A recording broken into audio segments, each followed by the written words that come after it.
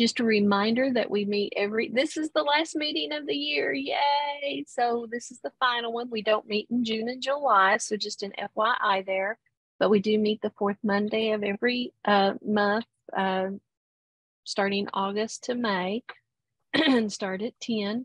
And then we have our shared Google Drive. You will have ELA credit at the end of this, and just a good place to network and share great things you all are doing.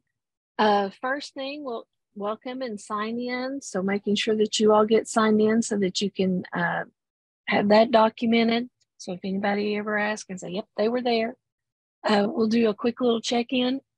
I'll go through some updates and elementary STEM and STEAM. Whitney Hurt and I believe Kaylee Mark will be able to share some information with us on that of some things they're doing.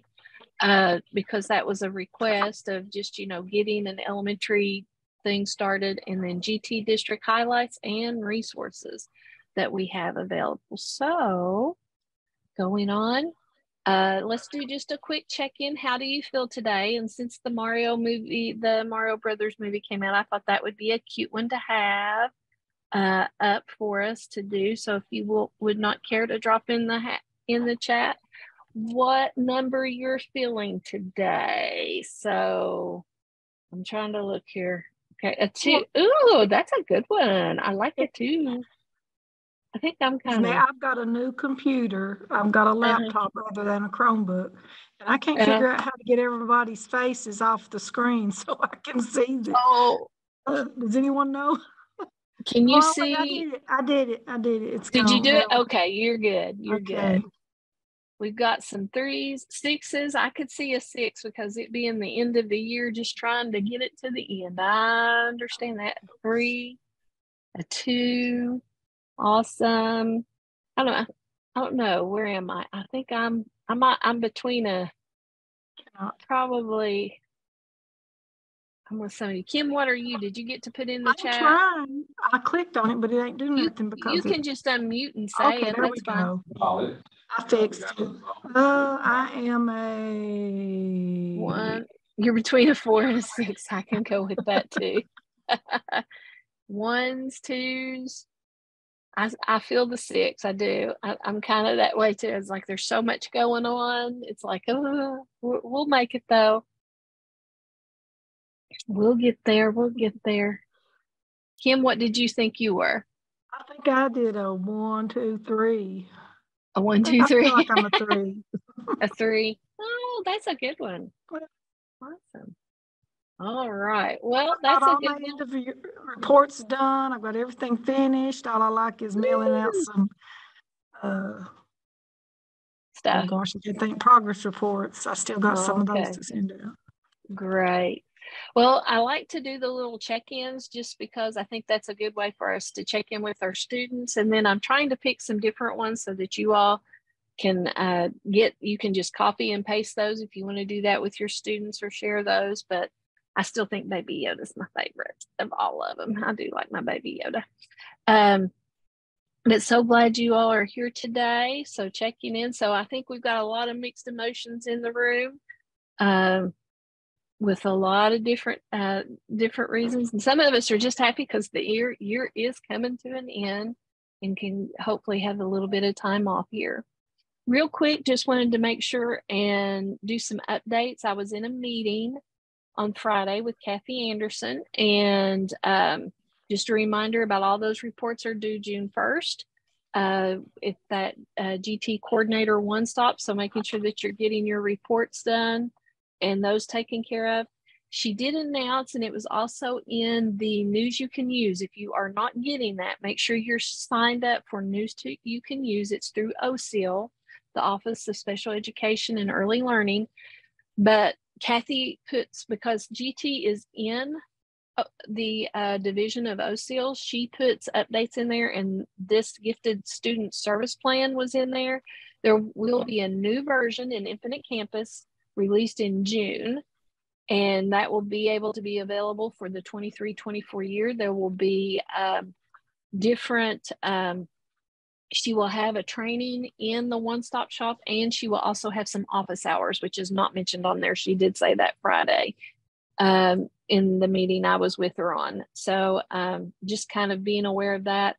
If you will need to talk to your IC person that takes care of giving everyone permission so that you get the permission to be able to access that. But those are real handy.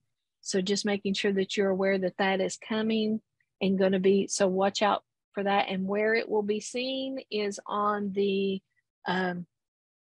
news you can use from OSIL is where she'll have the dates and everything. And then I'll put that on the Padlet too for you all when it comes out and I see it there. But those are some things. No, most of you all know this better, a lot better than I do. Western Kentucky, we know they've got the SCATs, they've got the VAMPI things available for students to be able to sign up for. Found some other things that I have put on the Padlet too that you might be able to share with some kids who could have some additional opportunities. The Gauge Summer Workshop for you all, June 14th. If you're interested in taking a look at that, that's going to be on the Elizabethtown campus. If that's something of interest to you to be able to attend, there's that available. And I also put on the Padlet, there's all kinds of, most of them are at no charge, but the Challenger Center is doing a lot of neat PD for teachers. And a lot of them are at no charge. So I do have that on the Padlet and also have a link to it. Let me throw that. No, it's in the Padlet. I did not have a separate link to it that you can look at, but you can register for with all kinds of different, like there's a computer science, there's a Lego League, I think, also in there. So taking a look at that. Also wanted to make sure you are aware of this because like I said earlier, GT is in the Office of OCL, Special Education and Early Learning. The applications are still open for the Kentucky Leads Academy. This is for anyone who's interested in getting like their master's or rank 1 as a special ed director. So just wanting to make sure you're aware that that's out there and available. And I will be putting this PowerPoint. I just am waiting to add some things to it, but I'll drop it in the Google Drive too. But that is something just to make sure that you are aware of, that is available to you all if you're interested. Kevin, I think you're on here, you asked the question about technology identification for students. And so I did bring that up and Kathy has added that as a thought.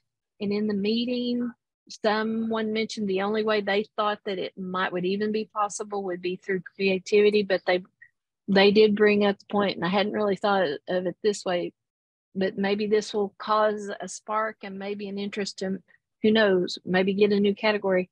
But like we have students who are welders and carpenters who are definitely gifted in those trades, and we're not being able to identify them either. And so that was kind of brought up in the meeting of maybe we need to look at if that's an area of giftedness, maybe to at a national level, maybe they will start looking at. But creativity was the only thing in the meeting that they mentioned might be a way, if they're not testing high in math, if they're not getting it through science or leadership, that might be another way. Was the only thing that anyone was able to come up with in the meeting that I was in.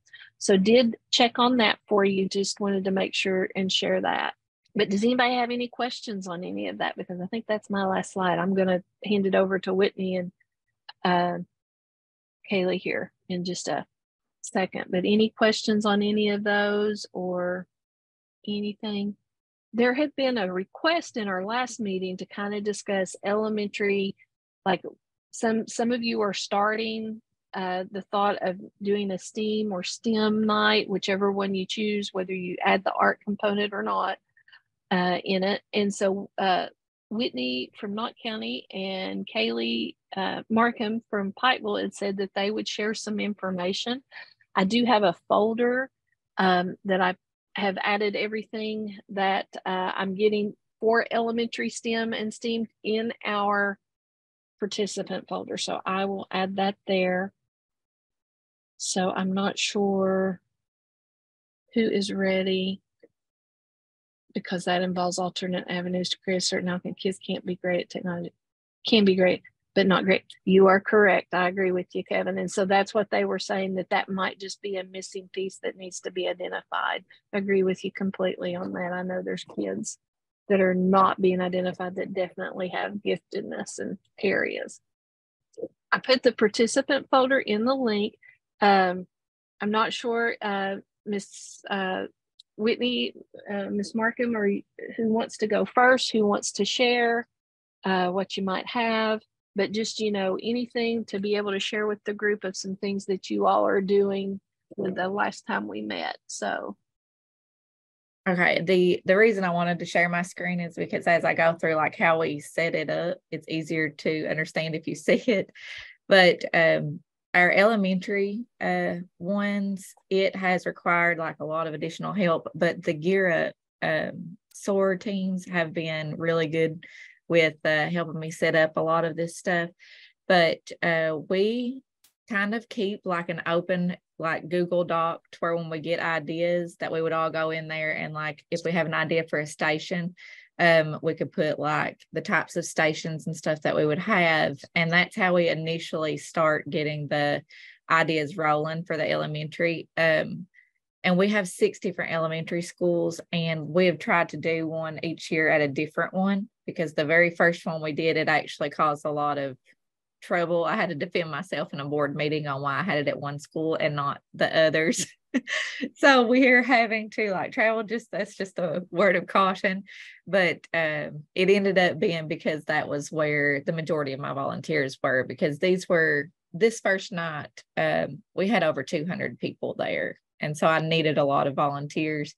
But some of the things that we did, like you can see, like the stations didn't require a whole lot. So like we had the stomp rockets were like PVC pipe and 2-liter bottles, and they would make a paper rocket. Like not a whole lot of materials was needed. The paint catapult, I gave them like the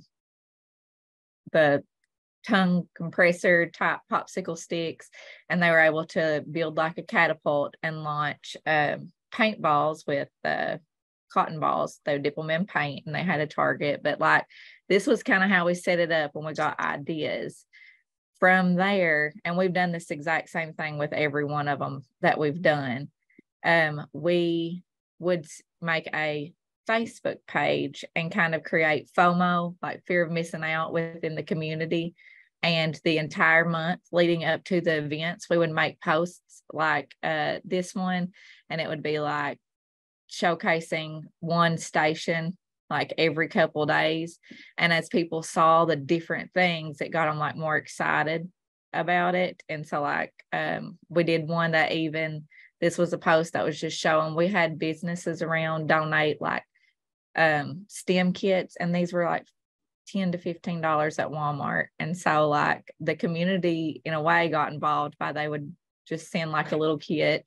And then we also, if I can get, hang on, it won't let me click. These are some pictures. From one of them that we had. And so you can see that we had like a drone obstacle course. And so all that required was hula hoops, and we hung them on different like heights, and they were able to code their drones in order to fly through them. We had, these were the stomp rockets, the catapult painting. And so with this, we took one of the donations and we said whoever hit the target first got one of the donated prizes. And so she won the slime lab. We had slime making kits. We had Grace Henderson that I've said before. She come in and set up like the canvas painting. And then this was the catapult building as well. The best advice that I could give if you're going to have like a lot of stations and you're setting this up is, if you can see in this picture, I had a couple people stationed at the front. We had a lot of stations and a 2-hour time span. So in each of these, they had like squares of the different stations. So as everyone came in and signed in, each station we set to a 30-minute limit. And so they got to pick their 4 cards. And that was kind of like their passport to go from one station to the next. And it was a timed, because if we let them like just go around, they either would all pile up in one area, or they wouldn't completely finish one of the projects. And so they got to pick like their passports, and then they would go, and the person at that station would take their card. And that was really kind of it. I do have an example somewhere. We sent home RSVPs just to get more information out, but I did have a flyer, if I can find it, of one of them. And I used Canva to make the free flyers, and we would post them in all the schools. This was the high school one. I couldn't find the elementary one that I'd made, but that was really kind of it.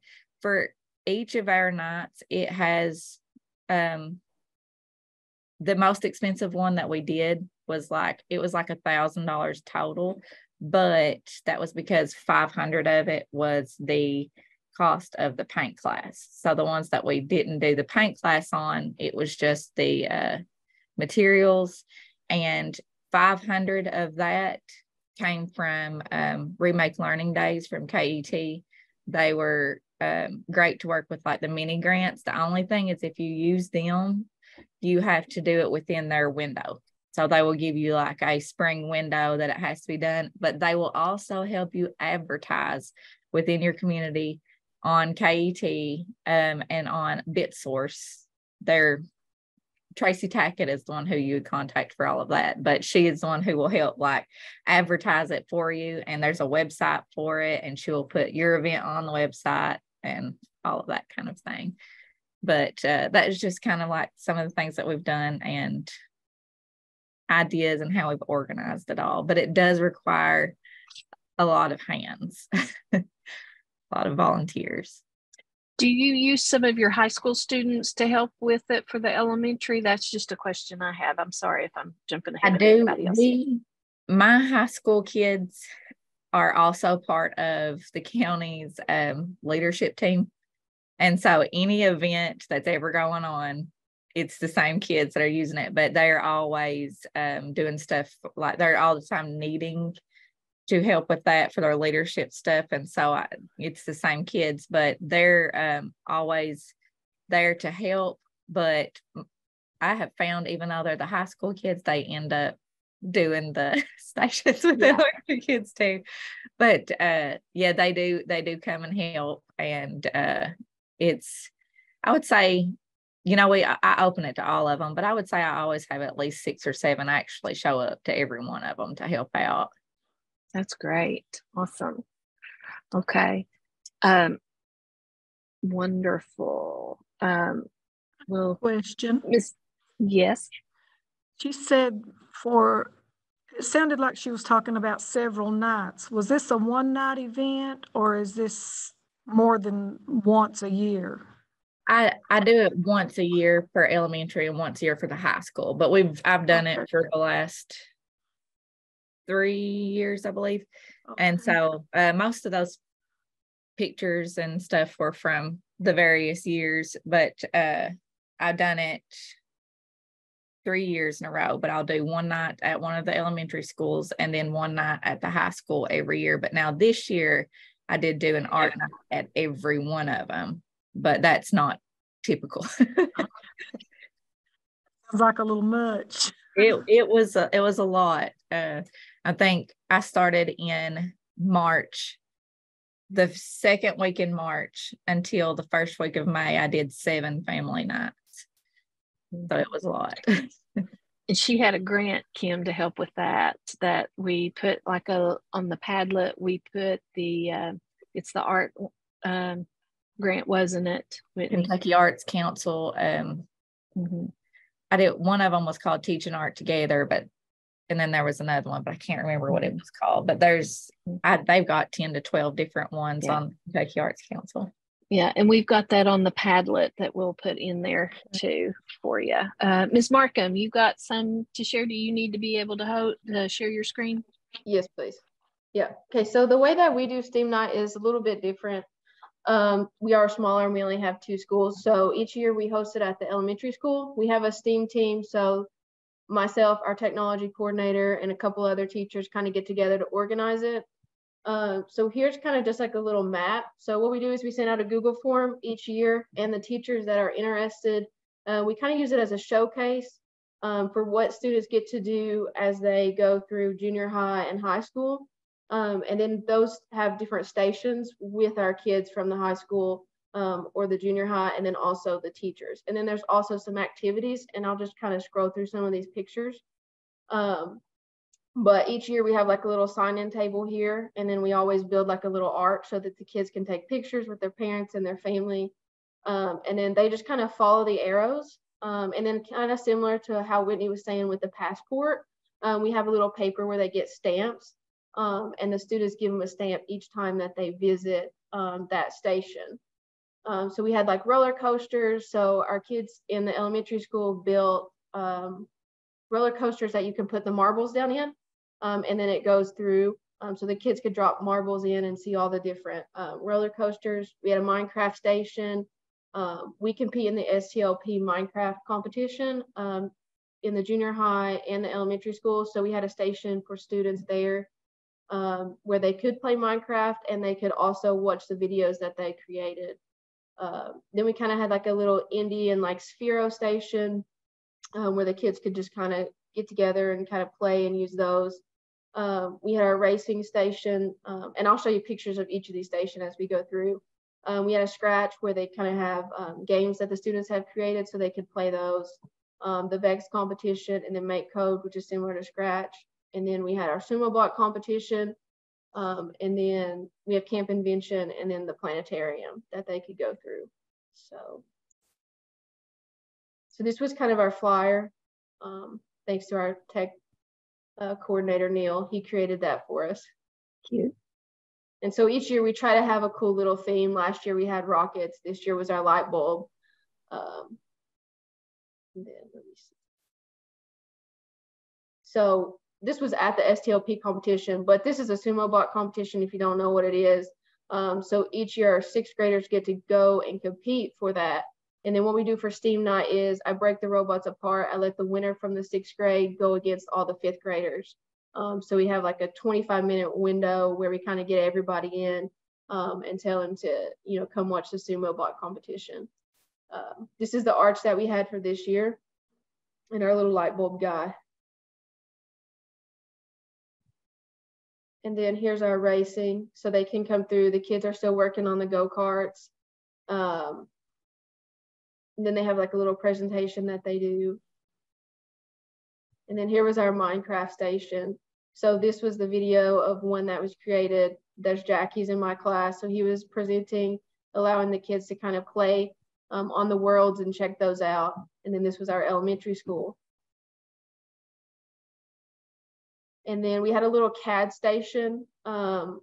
This was one of the projects that we did, the scrap that I think Ms. Belcher showed. So we had Coleman here, who was kind of giving a little bit lesson in like CAD and 3D animation and showing his video and how he created it as well.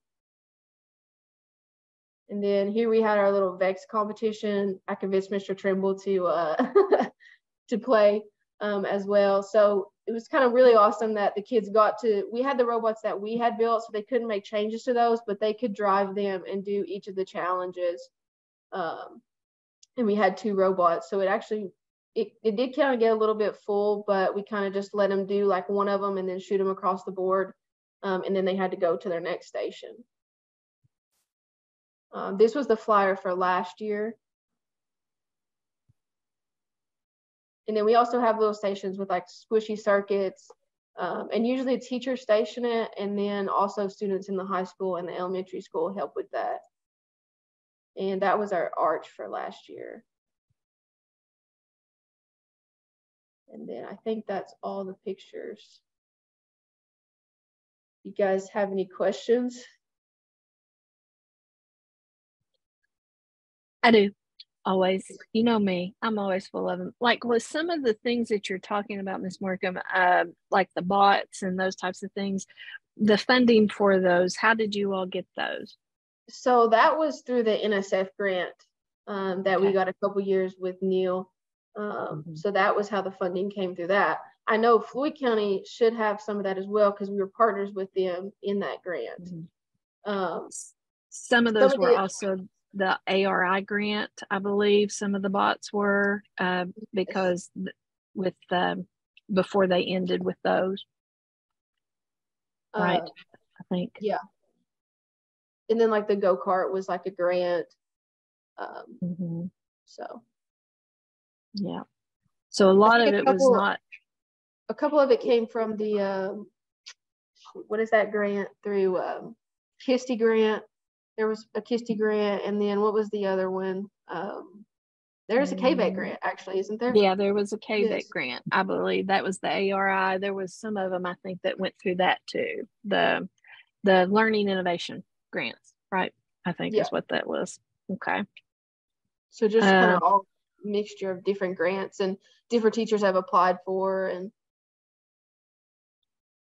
okay, so that's how some of that was purchased, because that's always a question I know is, you know, how getting the sources to be able to get some of that. And some of it from the engineering class too. That would have been another grant with Mr. Pigman.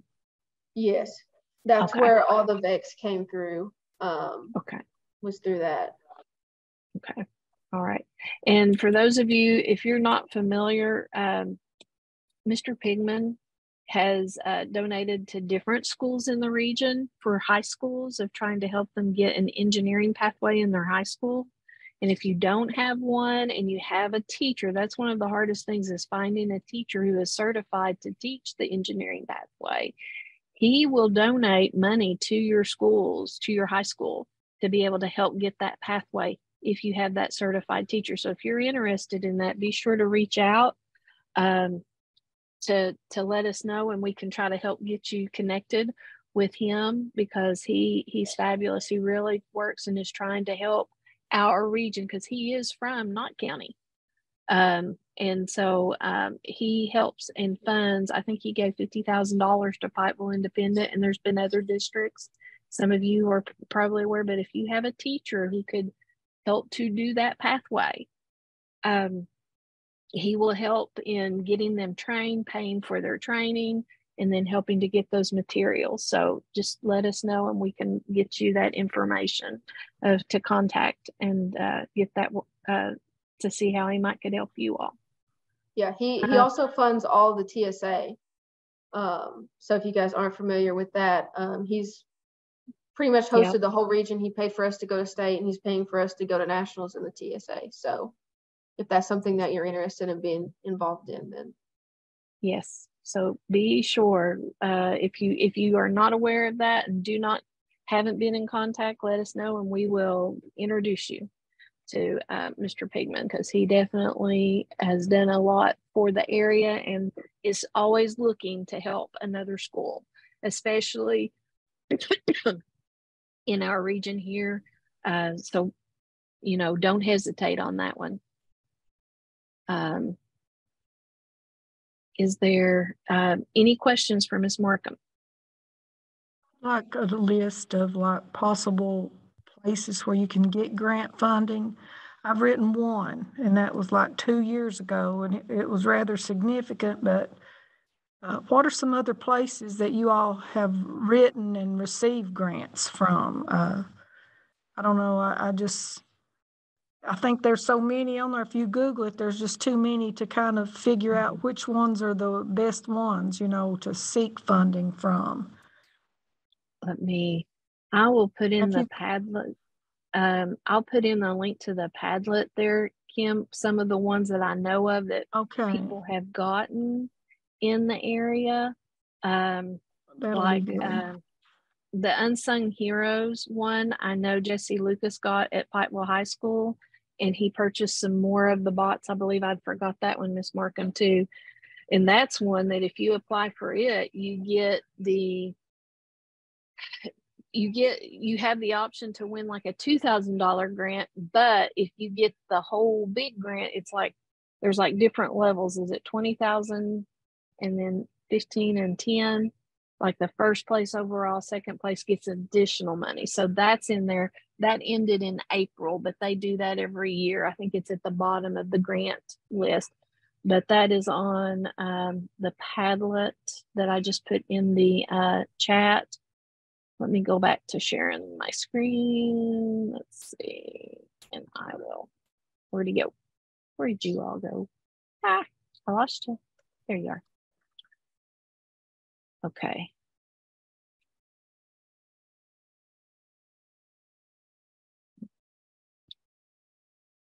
But if I click on the Padlet that I just dropped in the chat,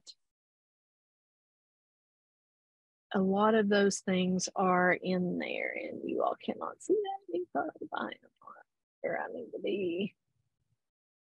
So if you look at the grants, that is the grant that Whitney was talking about with the Kentucky Arts Council, NEA, Foundation Learning and Leadership grants. That's a good one. Also, I need to write NSF in there too. I'll try to add that in there. But these are some ones that I'm aware of that some teachers have gotten.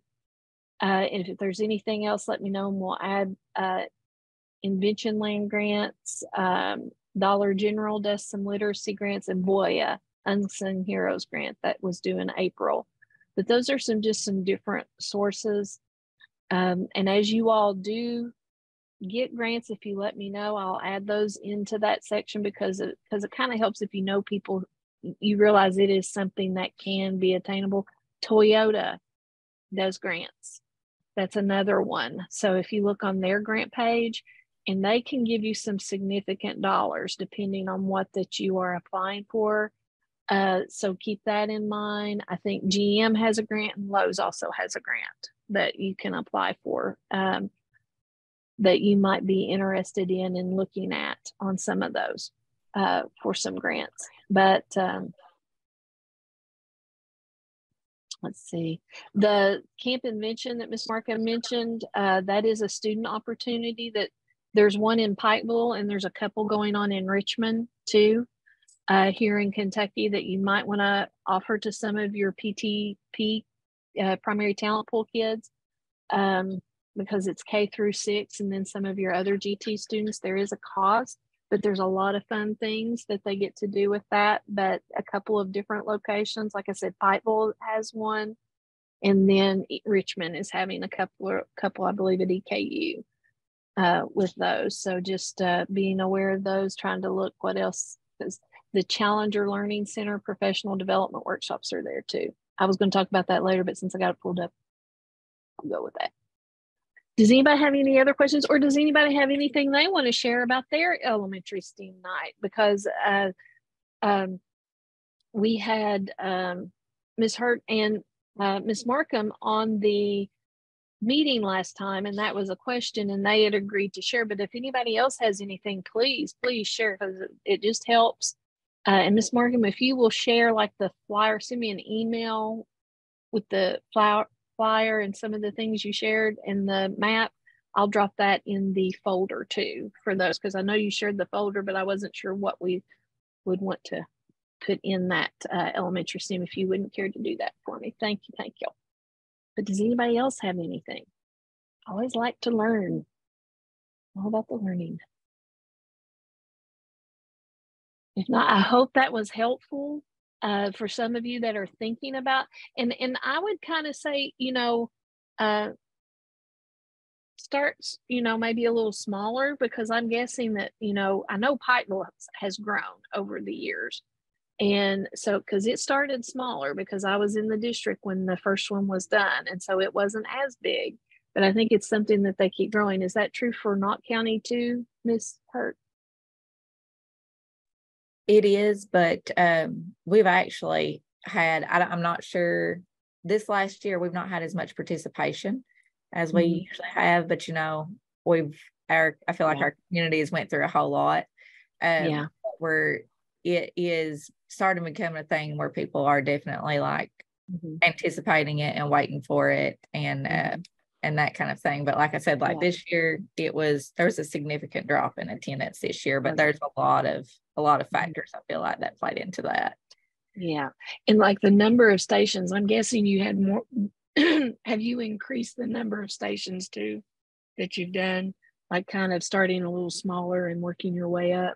Yeah, it all depends on each school that I've had it at has had various different volunteers. So I kind of have to wait and see, how many I have willing to help. Because if I've only got 2 to 3, then we'll do something bigger at each station probably, but not as many. And I think the most stations that we've had is 8. And that was whenever we had to do the limit to 4, only getting to visit 4. But then the least that we had was probably this year, to where we had one where we did one, what was his name? Jason Lindsay, when we had him come in, he done like a presentation, and then they got to go to like 4 very small stations after that. And so that one was probably the smallest, but the presentation, if you ever got an opportunity to get him to come in, his presentations are great. And it was like he was captivating from kindergarten all the way up through the high school kids. Like every one of them loved him. What's his name again? His name is Jason Lindsay, and he is a meteorologist, but he is with hookedonscience.org is where you can find all of his stuff from. Now he has different options, and like he can come and just do like a presentation during school hours, or he can do like a family night. But what I would suggest really is he can do presentations and breakout hands-on sessions, or just a presentation. And I would, in my opinion, just his presentation would have been plenty, because his hands-on stations were kind of like,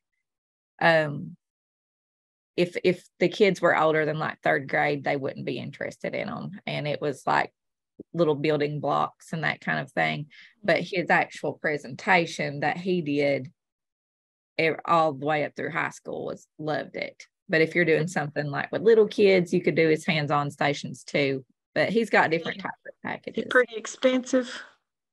He cost, it was $800 for him to come, but that was him coming throughout the entire school day, doing multiple like big presentations through the school day, and then doing a presentation during family night and doing the breakout session. That's not bad at all.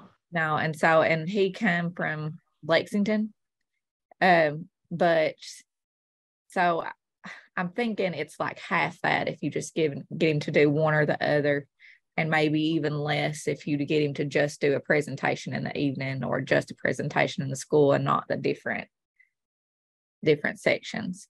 The only thing is give him plenty of time, because if you get up, leave a message with him today, you won't hear from him for 2 or 3 weeks. And then he'll get back. He needs like an assistant, because he's doing meteorology plus this and all these other things. But he was good price, and he was very the kid, he set a table on fire, and the kids were absolutely blown away, because they thought that like they had just witnessed something illegal in the middle of a school day.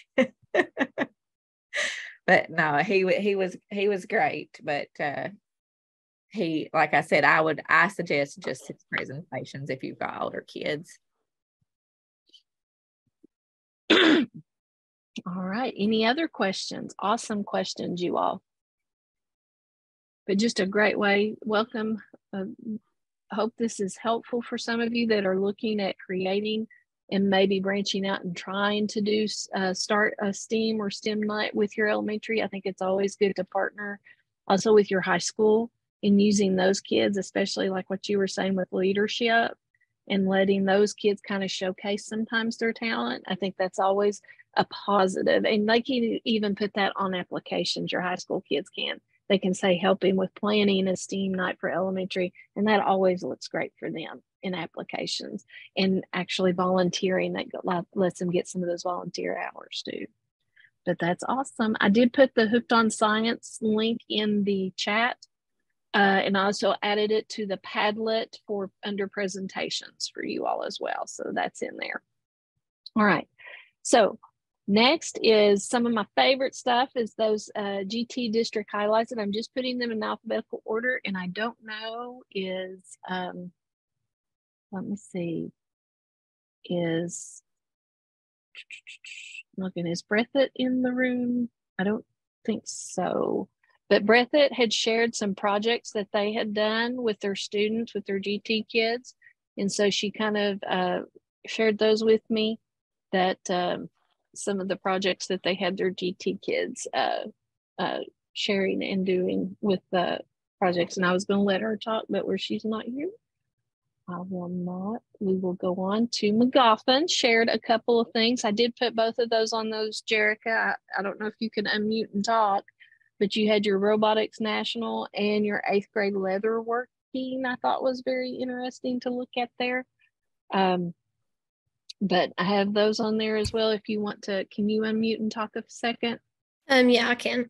So with our leather working, I started that last year, and actually it all started with, I had a bunch of L8 tabs, and one of my coworkers actually does a lot of leather working on his own. And I just asked him, I was like, do you think that we could involve our 7th and 8th grade gifted students and maybe let them, like work on something, like create something? And so I partnered with him, and we kind of like worked it out, and decided on a little lesson, and we talked about like Appalachia history, and the kids absolutely loved it. And I actually have some over here, but they got to sew like with leather needles, and which are very dull. And they got to pick their own L8 tabs, because I had tabs from years and years and years ago, and then I had new tabs, and they got to dye their leather, and it was just, they had a blast with that. And so I actually, since we did that with 7th and 8th grade, I have planned to do like a different leather activity each year with the 8th grade, and maybe let the keychains be like a 7th grade project. And my coworker, he's my neighbor, and so he said he could like figure out some kind of thing for the 8th graders to do. But so with our robotics team, honestly, whenever I became the robotics coach in McGoffin County, I had no idea what it was. But I partnered with the Challenger Learning Center in Hazard, and they truly were, they've been my Jackie. I don't know if you guys know Jackie from the Challenger Center, but she has been my mentor, and she showed me how to start our robotics team and what we needed to do. We'd go through the first Lego League, and if any of you guys like are interested in starting a robotics team, we do the first Lego League challenge, which is ages 9 through 14. So I'm stationed at our middle school, so I just use 7th and 8th grade right now. But we kind of I tried to start a team last year, and it really, COVID still kind of played a big part in screwing everything up for us. So this year was really our first team. And you see the pictures there. We had 5 kids. We went to regionals, which was in Hazard, and we kind of went for the experience, but these kiddos really just took hold of it. Like I brag on them all the time. I say, when you start with robotics, like when these kids literally start programming and using code, they understand it so much better than we do. And so they kind of took a hold of it, and they were grand champs. So after that, we went to state in February, and that was at Northern Kentucky University, and they placed there. And so what they do in this competition is they have robot games where they code their robots to do a few different challenges. On the board, you see the boy there who is working with the robot, but that's 25% of their final score. And then they also have an innovation project, which every year First Lego League releases a certain theme. And this year it was super powered. So we had to solve a problem like in our community. So what our kids did was they decided, because of the flooding and like ice storms that we've had in the past, they decided to use solar powered charging stations. And so with that, they had to present their project and like tell why they wanted to do that. They had to use research. That was their innovation project. And then they also were judged on core values, and they were judged on their robot design. So they had to talk about their robot, and they placed at state. And I think we placed 4th overall, but then we also got 1st in our innovation project. So that gave us a bid to nationals, which was in New Jersey. So we were the first team in the region to actually get to go. I know some other teams have like made it there, but they weren't able to go because it was right smack dab in the middle of testing, and it was a lot of money. But our school board was really helpful, and they funded majority of this trip for our kids. And the reason they did that was because they were just so proud of them, and we've never had anything like this in McGoffin County. So I think when we were 4th overall, we were up there with 1st, 2nd, 3rd, and 5th place were all like private academies and like a lot of collegiate schools. So it was just a big deal for McGoffin County. So they funded it, and we went to New Jersey, and the competition was at the Liberty Science Center in Jersey City. So right outside, like from the Liberty Science Center, you can see the Statue of Liberty. So we had like our judging session, which is where they presented their innovation project and all that stuff on Saturday. And that was from like 9 to 9:30. So we had the rest of that day to explore New York. And none of those kids had ever been to New York. So it was a really good trip. And then on Sunday, we had our robot games all day long. And they didn't place like overall, but they did bring home an award, which was the Breakthrough Award. And so that was a huge deal. So we've been super proud of them. And that has taken up, robotics has taken up a lot of my time this year, but it's been worth it. It definitely has been worth it. So that is awesome. So proud of you all and your team. That is fabulous. That is awesome. I noticed in one of the flyers, they have like that's free, the training that they do for the robotics, because I was noticing that on the Padlet. Let me go back to it here, and you tell me, Jerica. That's just a question for me to know. I was just wondering, is this because it's through the Challenger Center? Yes. That this First Lego League Coaches Academy? Yes. Is that's kind of what has been helping you somewhat. So there's if you are interested, you need to try to go to this. And actually our team has been asked to present there this summer. So I think on the 18th is when we're going to be presenting, like our kids are coming too. So I never have been to one of those because I told you it's all been very new to me. This year was really the first year that I took hold of it and kind of understood what was going on. But that Coaches Academy right there is a great place to start if you're interested in starting a team. And you don't even, like, if you can't start one with Gifted and Talented, if you have like there are teams that are like through 4-H, and there are teams that are through the public libraries. And so, and they actually have like an Explore team, which is lower grades. I think it starts at 6, maybe 6 to 8 or 6 to 9. And then this one is the Challenge, which is 9 through 14. And then the high school robotics, which we've been really trying to look into, that's a lot more industrial. They don't use Legos for their robotics competitions. They use more industrial things to build their robots and stuff. But this is a great place to start. And I am thankful that I kind of walked into it. But contact Jackie Cottle or go to that Coaches Academy if you're interested in it, because it has been a wonderful experience for our district and our kids. I have a question. Yes. Is that just one middle school, or is this a district-wide club, or It how is. do you do it from different schools? We have a very small district. We have 3 elementary schools and then 1 middle school and 1 high school. So it's just 1 middle school, but we're actually looking to kind of branch out, and where the ages are 9 through 14, we want to pull like some 6th graders in maybe and some 5th graders, but I do see all schools. So, that may be hard for me to do, but right now my office is stationed at our middle school. So that's why we kind of started with middle school. We don't have any middle school in our district. Ours are all K through 8.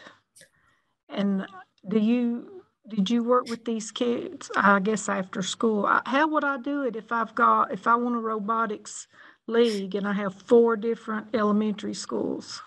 Well, how I started, I honestly just kind of presented it to my 7th and 8th graders, and I told them that if they wanted to join the robotics team, that they, I just had them sign a sign-in sheet, just to say, you're interested in it. And so I really, because I wasn't real familiar with it and the kids really didn't know a whole lot about it, they were not, there weren't many. And I just presented it to my GT kids because I only see, like, they come to my class. They come to my classroom. So when they came to my classroom, I had a sign-in sheet for them to, fill out. And so I only had it started out, I had maybe 10 kids. And then after we started, we went to a workshop day. It was like a robotics workshop at the Challenger Center. And it was just kind of where we were going to learn how the season was going to go. I had a few drop out because it was kind of overwhelming for all of us, just all this new material. But then I had 5 that stuck with me, and then they, we just worked together. And I will say, at first, when I practiced with them, our middle school allowed me to work with them twice a week during their study hall. So it was like during 4th period for them. So I left that open for robotics. And then when we started doing really well, we started having evening practices, and their parents actually went with us. All of their parents went with us to New York. So they've been on board. But I will say, through this, we have been able to, we presented our innovation project to our fiscal court and to our Board of Education, and we kind of got people on board. We got our community on board. And while we were presenting to the fiscal court, there was an AEP representative there, and he was very interested in what we were doing. So he presented a grant to us. It was a robotics grant, and I had no idea about it. And I think we got $500 from AEP. So, and he came out to the school and presented it to him. It was really nice. And things like that helped a lot. We were invited to go to the solar farm in Winchester. So we took them there, and they did a tour, and they were very helpful and donated some different things. And so a lot of this was kind of presented to us by people who were, a lot of electricians actually were interested, like after we presented at the fiscal court and the board meeting. And we have a local news channel. So, I put a lot of stuff out on that, and people kind of got involved that way and wanted to help out. Random people would just message us and say, we want to donate to your robotics team, for their trip. And so. Couple of questions in the chat for you, Jerica. Please type in her name, Jackie, and contact information with the robotics team. And then, did you present to all 7th and 8th graders or just your GT kids? Okay, her name's Jackie Cadre. And I'm just going to put the Challenger Center there. And then I only presented it to my 7th and 8th grade gifted and talented kids, because I don't see, we have some of our district housed in our middle school because we don't have enough room in our Board of Education. So I only see the 7th and 8th graders. Like I don't get to see any other kids really at this middle school, but the 7th and 8th grade gifted and talented kids come to my classroom according to whatever my schedule is. So I only presented it to them, and I really did not even know what it was to begin with. And the kids kind of knew that. I said, listen, I'm new to this, but I'm very interested in, figuring it out. So if you will, figure it out with me. And Jackie kept encouraging me. She would get on Zoom calls with me like at 9:30 at night, if that was the time that we had. And she explained everything I told her, I said, you have explained this to me in kindergarten terms that I needed. And she has truly helped me so much. So she can help you. And we're trying to get our elementary schools involved. And we would love to have our elementary school start a robotics team. And she is like, I told her, I said, I have spread your name. I've given it to everybody because you've been so helpful. So but it is mainly like with me, look at our school, it's just the gifted and talented. I call it the gifted and talented robotics team because I can't see any other kids. Did I cover all the questions there? Yeah, that was all that was in the chat. I dropped the link to the website too for the Challenger Center in there for you. You're welcome. But anything else? So just keep in mind there is a professional development in July for that, and you can sign up if you want to go attend and learn more. And I'm sure Jackie probably will be there for that as well. But make sure that if you have time, that would be a great time to learn more about it too. So awesome! Thank you so much for sharing. Let's see, next one in alphabetical order, Menifee County. Are you still on there with me? I'm sorry. Like, alrighty, yay. Do you want to pull up your slides or do you want me to pull them up? Because I do have a link to it. You can pull them up. Okay, there they are. All right. So we'll let you, who am I talking to here? This is Lana. Lana, okay, thank you. There you are. Okay, you just popped up. Okay, I couldn't see you. Great. All right. Take it away, Lana. All right. We've got a news program at the high school, and our GT students have been to KET, and they've worked with them there. And then KET actually come to our school and work with them, and they've been working on their programs. So then our GT students are now working with some GT students at the middle school and mentoring them to create their own there as well. So that's been exciting, and they've been really happy to get into that process.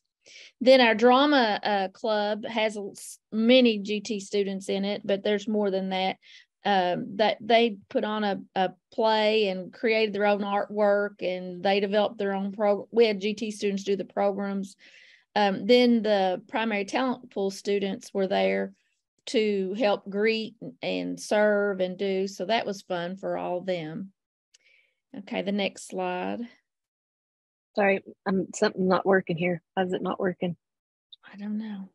Well, apparently I'm the problem on that one. Sorry. Okay, let's try it now. Oh, you're going backwards. That's it. Is that why? Yeah. You go. Okay. That's fine. That's fine. And then the middle one, we had our art students, they got to engage and display all their art at the Gateway Regional Art Center. And once they did that, they went and toured and saw other people's works, and they were really excited to see their things displayed there. And then they went to a frame shop, and then they went to creative shop. And so they got to engage in that. We're trying to, that's probably our weakest point, has been our visual performing arts. So now we're trying to get more of that going. So that's local, that art? That's in Mount Sterling. We're in Sterling. Yeah, that was in Mount Sterling. And our teachers, we worked with the art teachers and our GT teachers to get those students into they've got a regional show and then a gallery. And so we went ahead and they got to put their stuff out there. So that was really good for them. And then they toured Mount Sterling and the different arts things. They've got a good arts programs there. And awesome. So was that one of your kids' artwork there on the right? Yes. Awesome. Wow. Yeah. It was one of her displays. So. And then there's your final slide, I believe. Yeah. And then we're trying to get a good consistency between high school, middle, and elementary, and then even preschool. So our high school, they come down monthly to read to the lower kids, and then our middle school students read to the younger kids, and then they also go to preschool. So we have a preschool center that they go to as well. So we're trying to work with all those different levels to get them to encourage them and lift them up. And so that's your GT kids that are being a part of that. Awesome. Yeah. That's neat. I love a reading buddy system. That's and awesome. they come up with they develop what they want to read, and they look at the different literature things, and as a team they decide where they're going to go and what they're going to read, and it's been they really like it. It's been fun for them to do. Awesome. Now that's all of them, right? That's it. All right. Does anybody have any questions for Menifee County?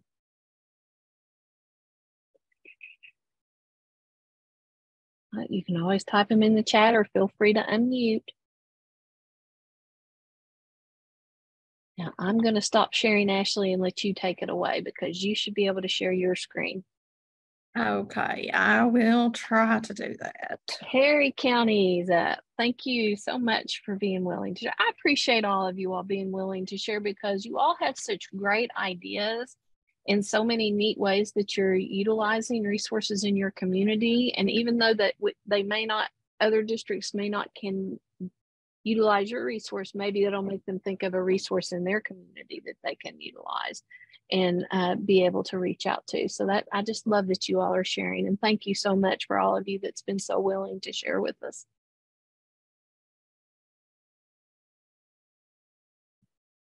Are you seeing my screen? I don't see your screen yet. Okay, let me try something. Like when you click share, it should come up with a window with different monitors to pick. And so wherever your do you have two monitors, Ashley, right now? Or just one? I just have one. So just click your number one desktop, and then you'll just have to click on the tab. There it is. I see things coming. I started screen sharing. Okay, I see your Zoom window. And so just click on that presentation over there at the top of the screen. Okay, wait a minute, where'd it go? There it is. The left tab, there you go. That should bring it up. Seeing it now? I see it now. And then just click the slideshow. You're good to go. Let's see if I can do this. You can do it. I'm not. It's been a long time since I've screen shared. Yeah. Okay. Is it coming up or no? I see it, but I'm seeing a black screen. Okay, there it is. There it is. You'll want to close that. Click the little X up there for that one smaller window that you have. See the little X there, and then we can see the PowerPoint behind it. Not that X, the one over here to where it says 0. It's got the timer in it. Yes. That little box, we need to close that little box, I think, if we can. There's a little X right there above. Do it. I don't know what I'm doing. You're getting there.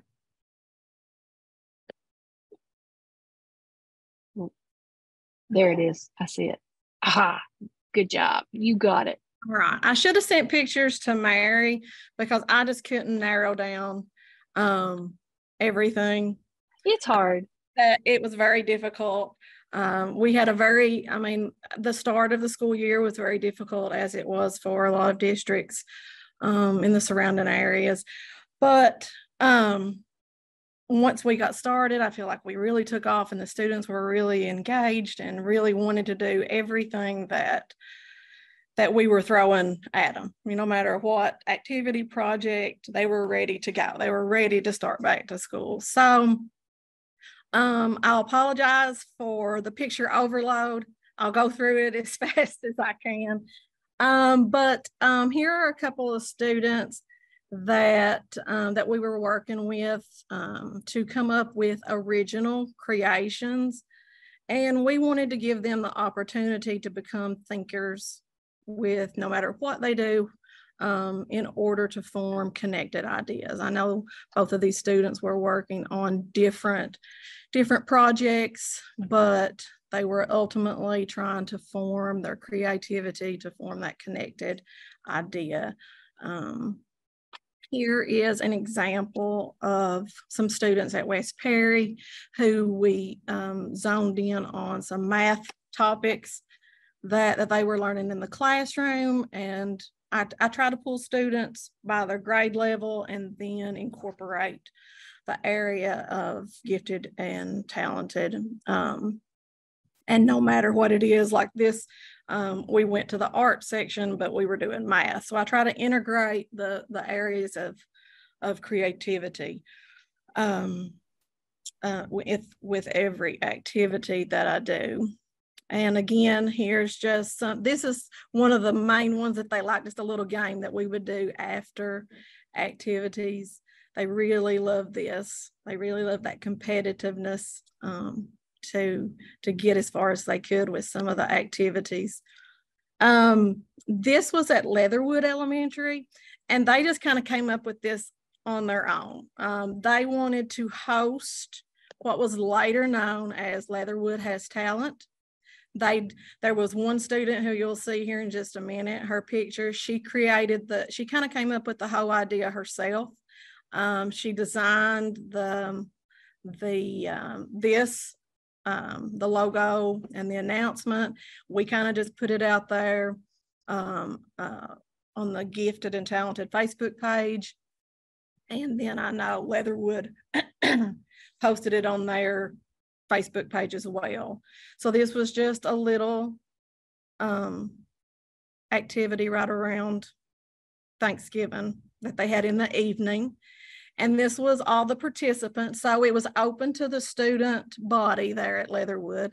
So these were there. I see a lot of my gifted and talented students. I was there that night. So a lot of them performed and did various jokes or singing or whatever their talent was, but it was open to the student body. And this was the young lady that kind of designed it all from start to finish. So she kind of had the idea, and not only did she have the idea, but she performed in it as well. She sang. And then these are the same group of students. They wrote an article that was later published in the Hazard Herald about the whole event, detailing start to finish. So we put that on our Facebook page as well as the district page. I think it was everywhere. So I know it was in the Hazard Herald, and we were just super proud because they just kind of took that initiative and ran with it. Whoops, I skipped one, but we kind of like to just be real supportive and advocates of our students in no matter what their extracurriculars, because sometimes extracurriculars go unnoticed. And we just, whether that first picture that I showed and kind of skipped, that was academics. So she was at a ball game and what they were presenting her academics at the ball game. And then this little fella won at the state competition. And we just are always, putting it out there, their accomplishments.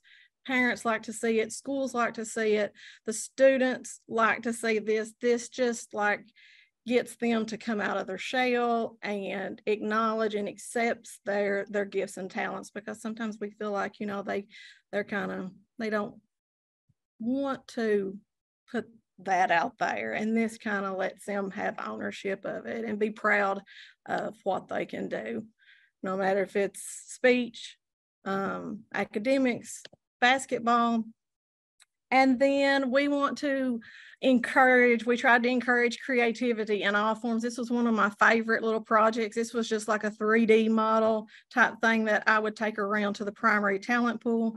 And this just so happened to be at Halloween, you could see. So I got to see their little creative costumes. And so this was one, and they loved it. It was just building a 3D model. And of course, I always try to get my middle school students to help with the primary talent pool. So this was one of the days that they were helping with that. The next couple of pictures was each school and our gifted and talented students, each school decorated a Christmas tree for downtown, for Main Street in Hazard. And so this was at East Perry, and they were decorating ornaments to take to the tree downtown. So, and this was West Perry doing the same thing with some artwork for Christmas trees. And something that I'm really proud of, and I can't really take any ownership of it, but just here lately, the schools have taken on Artist of the Week. And just so happens that the first couple of Artists of the Week have been gifted and talented students. So this was a student from R.W. Combs. She was Artist of the Week, and so she got to design that. And they're doing it, they're following it up, and they're doing it each and every week. And other schools are seeing this, and they're following suit. They're kind of doing this and, acknowledging different students. And it's not always a gifted and talented student of the week, but a lot of times it is. And I know my gifted and talented students help, orchestrate and plan and get that together. And that's just some of her work that it's really good. And this was another Artist of the Week at Viper Elementary. You can see some of her artwork.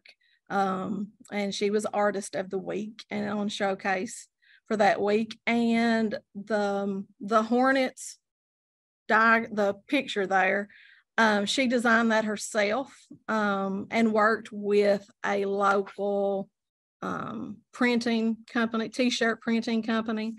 And that she designed the t-shirts for the incoming kindergartners. So, and you'll see later that she also helped with the kindergarten registration that we just recently had. But all the kindergartners got one of the t-shirts that she had designed herself. So that was pretty cool. I thought that was cool. Again, we're always encouraging them to be themselves and be creative. And these kiddos, I can't remember who was behind the giraffe, but they're always willing to just step up and mentor those primary talent pool. Here again, you see gifted and talented students who are working after school. I think this was at our back to school bash. So they were setting up stations and doing face painting and just doing whatever was needed of them at that back to school bash. Here the students, they love to decorate and make something. So we made the 3D snowflake, which they thought was really cool.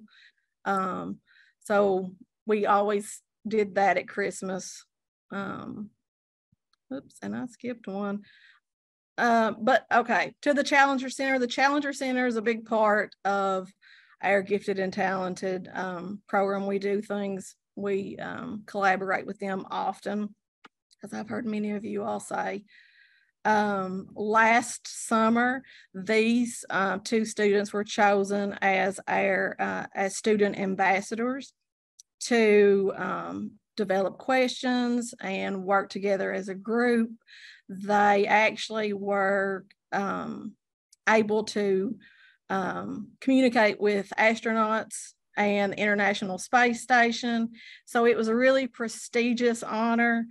And they enjoyed it. I enjoyed being there with them, and it was just very cool to hear their questions that they developed and actual astronauts, you know, answer their questions. So it was a very cool event. And so there they are talking and communicating with International Space Station, or Houston, at that picture. And then that was the picture. The Lieutenant Governor was there that day. So like I said, it was a very prestigious honor to be selected as those students. Here is an activity that we did, a class trip. Fifth graders went to see their classmate perform at the Mountain Arts Center, the Kentucky Opry. She sings at the Junior Kentucky Opry during the day and on weekends whenever they are in session. And so we took a class trip to see her perform over there in Prestonsburg. We are always allowing our students to present at the monthly board meetings. So they love that. They put together presentations of what's going on at their school and whatever activities that's going on, whatever they feel is relevant at their school to present at each monthly board meeting. So, and then this was just after one of the board meetings. And this is something that is super cool. This is a group of high school students. Not all of them are in the Gifted and Talented program, but most are. This is Perry Central has the only competitive drone team in the state of Kentucky. And so I know they were out of state this weekend competing at the national level. And I think I'm gonna have to double check because it just occurred this weekend, but I think they came in 5th place. So they're always setting up after school. They're in the gym practicing. And so and like I said, they're the only competitive drone team in the state of Kentucky. And so really proud of them for what they've done. This was at an open house, and West Perry Gifted and Talented students, all of these are gifted and talented students, they set up a booth to kind of be 2-in-1 to help inform parents, because parents always are having questions about, you know, papers and, you know, the Gifted and Talented program overall. So each school in Perry County has a GT lead. So the GT lead was there as well, but so to help answer questions for parents. And these kiddos had set up like a little coding activity to kind of occupy the kiddos while the parents might be asking questions, or the kids might have just wanted to go by and see that something cool was going on here. And they kind of ran the show there. So that was a little booth set up there, a little coding event. And again, here are our students at a fall carnival. I think this was doing some face painting and some tattooing, it looks like. Again, here is a group of our students. I think this was STLP and video production. They do lots of things with that. And this is West Perry's STLP group.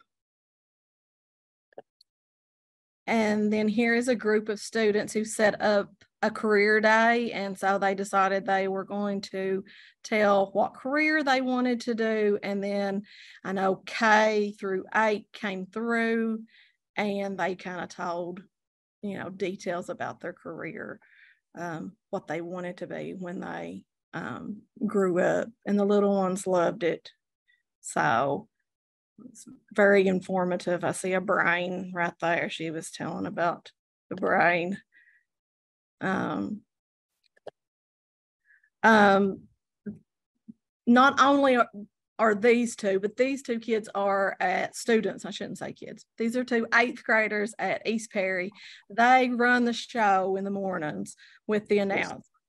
They do the pledge. They give any announcements. They tell jokes. Like, if you are half asleep when you go in this building in the morning, they wake you up because they are just so peppy and friendly and getting everybody ready to learn and just setting the environment. And I've noticed it's just not at East Perry that does that. All schools are allowing some of their gifted and talented students to just kind of go on the mic in the morning, intercom, I should say, and just kind of get the students ready to learn. So that's really good. Here's that group of students that was helping with the kindergarten registration. Those are all 4 of my gifted and talented students at Viper. There's more, but this little fellow did something completely on his own. I can't take any ownership of it, but I can brag about him. I think it was about November, December, he set up on his own a coat drive for the region, and he advertised himself. He put it out there on social media himself. He encouraged, and he was, obviously you see here, he was on WIMT speaking about it and asking for coat donations. He collected the coats himself. So he was like displaying those leadership skills, like awesome. So he did that completely on his own. This young lady, again, like I said, I use a lot of my middle school students to help mentor and help the primary talent pool in activities that they are doing there again. And then at the high school, we have a wonderful drama and art and choir and band program. So we always like to acknowledge the students and what they're doing, whether it's because they put on mini productions, the band's at all the sporting events, the drama's always putting things together, several major productions throughout the year that's just unbelievable. So we always like to give them credit and come and support them and put that out there and advertise for them. And not only do they do that, but they go out to the elementary schools and tell about what they do once they get to high school and encourage students to become members of drama, choir, band, art. So they always are encouraging, and it's just the work that you can just go in the auditorium and just sit, and the creativity that's going on in there is wonderful. And then we just like to be a part of the student, their accomplishments. For instance, this student, he received, I was privileged enough to be at this event, but he received the Wawa Jones Award, which is a very prestigious award.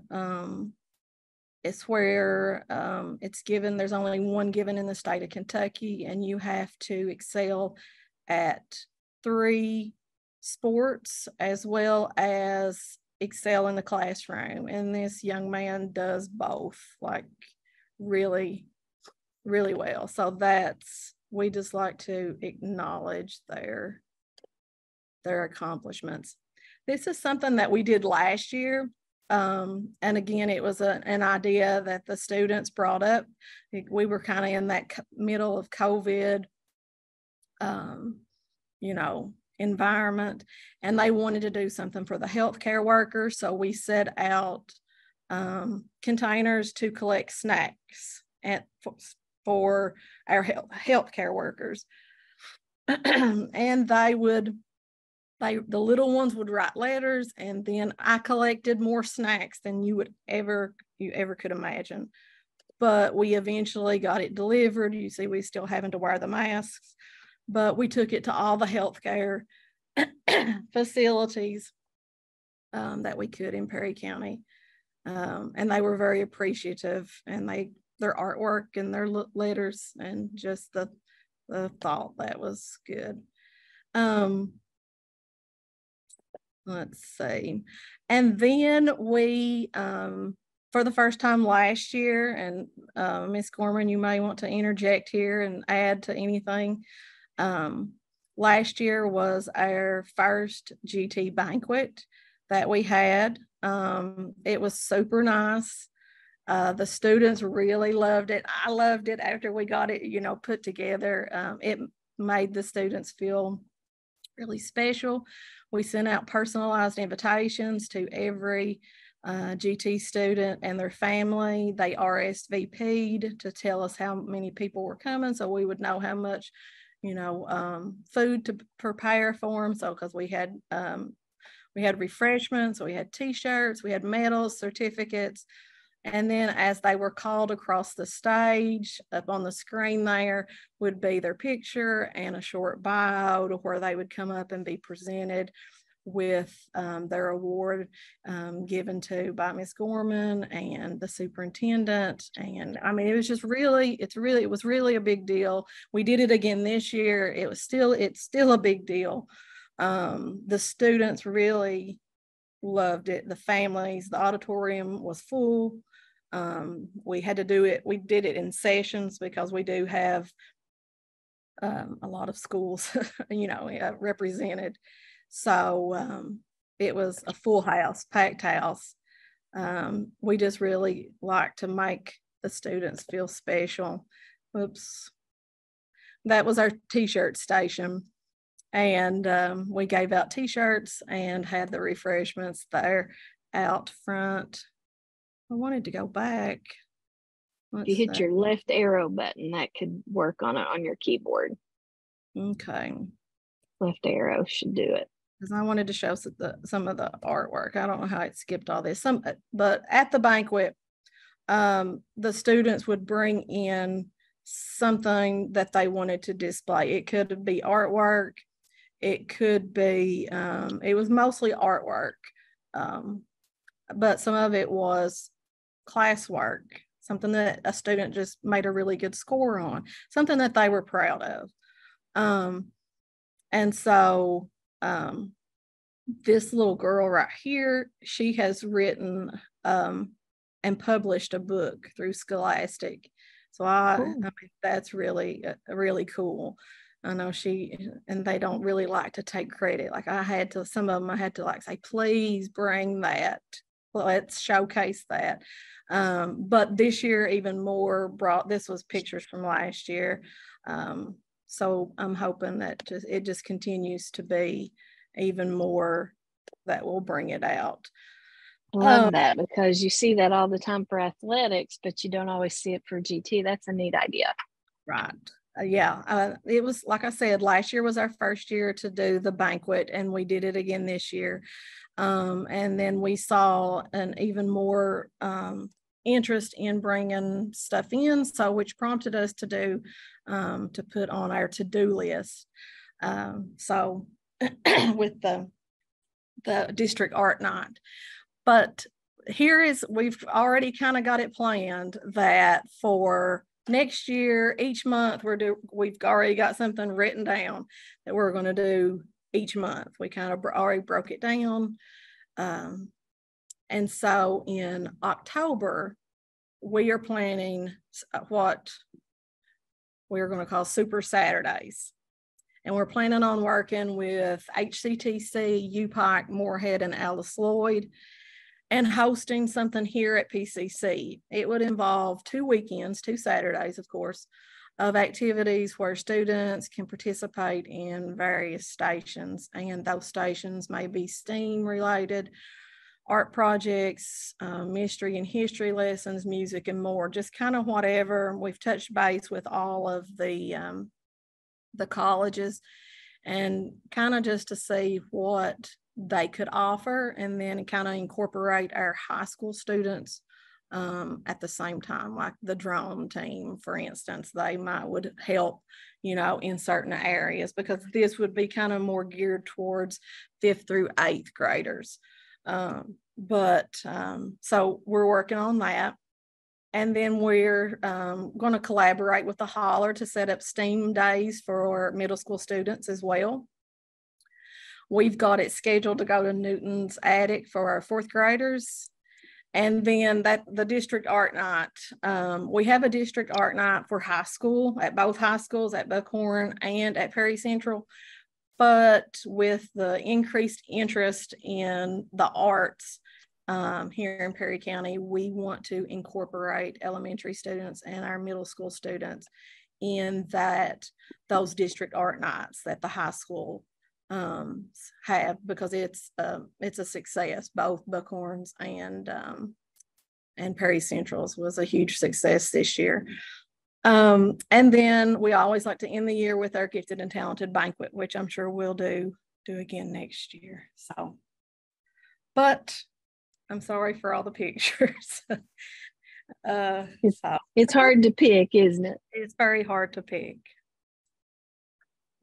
Does anybody have any questions for Ashley or anything? Like the funding for the GT banquet, how does that come about? Like, is that through a grant, or is that something the district just does for as kind of to support those kids? Where does the funding come for that? That's just a question I have.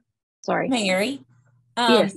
So it's kind of twofold. The food for the banquet, our food service covers. And so they are wonderful to set up the food for any event that includes students in our district. So they're wonderful. And I bet most food services will do that, especially if you have the free lunch program. So they cover all of that. And then what we did with our budget is, the GT budget from the state isn't much. It basically covers the salary. We intentionally set aside funding for particular things that we wanted to do. Gotcha. So the awards for the GT banquet was one of those things. I think our total cost is like $1,200, $1,300, somewhere around there. That includes the decoration and the awards. And then Newton's Attic that we plan to take our identified GT students to in 4th grade, we're going to fundraise. So we're going to identify them early, like September, October in the fall, and then set a goal to fundraise. We've already got our prices, how much it's going to cost us. And then we've got some Gear Up and Perry Promise stuff that we can pull from if we can't fundraise enough, if the kids can't do that. Gotcha. There's sometimes, like if you're taking them somewhere, there's that transportation grant you can get too sometimes to help with those. I know. And that might also be something. Oh, that's awesome. That is fabulous. Thank you all so much for sharing. Does anybody else have any questions? Sorry, I always jump in there. I always got, let's see. Okay. What grade are those students? Elementary? I love that. I'm sorry, I missed that. K8, Christy, you were K8 varies. Most of the students led projects were anywhere from 5th to 8th. Okay. How did the fund all of that? That is a great idea. Food service. Okay, you already said that. Sorry, I missed the chat. Sorry. You had already answered that. My bad. Try to answer as they put the questions in there. Thank you. I was just too busy looking at the screen, not paying attention. My bad. On that one. Thank you all for watching that too, Christy, on that. Any other questions for Perry County? Just some great things shared, great ideas. Anything else? If not, I think we're almost right here at the end. I will share my screen real quick because I think there's only like 3 more slides, I think. So I put in the chat for you all the some of the links here so that you all can access those. I went ahead and add the presenter, the one that Ms. Hurt mentioned on Hooked on Science, the Jason Lindsay. So trying to add to that Padlet. So it's just a resource page for you all to be able to go and look at. So anytime that there's something that you think should be added on there, just so that people are aware of, please be sure to share and send our way. The KVEC professional learning calendar, we have all kinds of, summer's coming up. We have lots of trainings available for teachers through the different content areas, different things for administrators.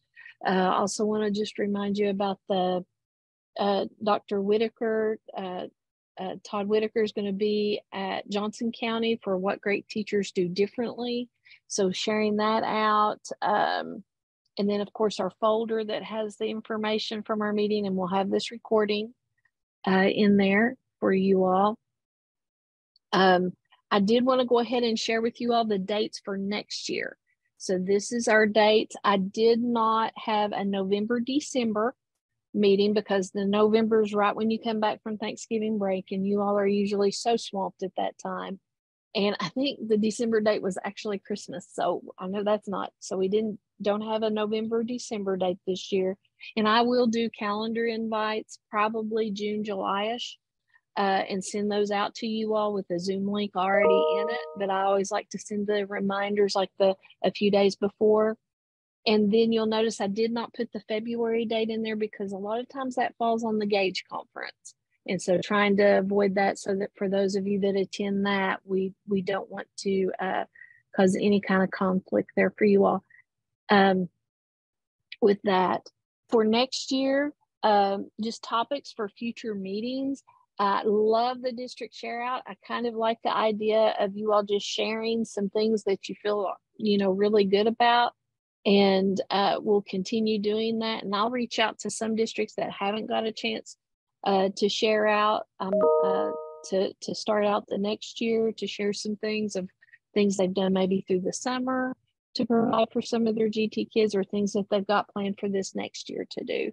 So kind of looking at that, but I think that is a great way for you all to network and to share some of the great things that you all are doing, and just making sure other people are aware and may cause you to come up with your own unique idea. But any of those things, please send me an email. If you want to put something in the chat, please do that. Or just send me an email or mention it in the feedback survey for me. But mentioning the feedback survey, that is the last thing. You do get ELA credit. So when you complete this survey, when you click submit, it should email a certificate to the email you provide. So, and it is already pre-filled. It's called GT Cadre, I believe is what I called it. And then I usually just put KVEC staff as the presenter, and then the ELA number's already in there. But if not, I did include that in the chat as well. But if you all have any questions, I hope you all have a wonderful summer and enjoy some much needed time off. Please be sure to take care of yourselves and to be sure to give yourself some time off from all of the hard work that you're doing, because you definitely need it. But thank you so much. And thank you for taking the time to be with us today. And if you have any questions, please don't hesitate to reach out.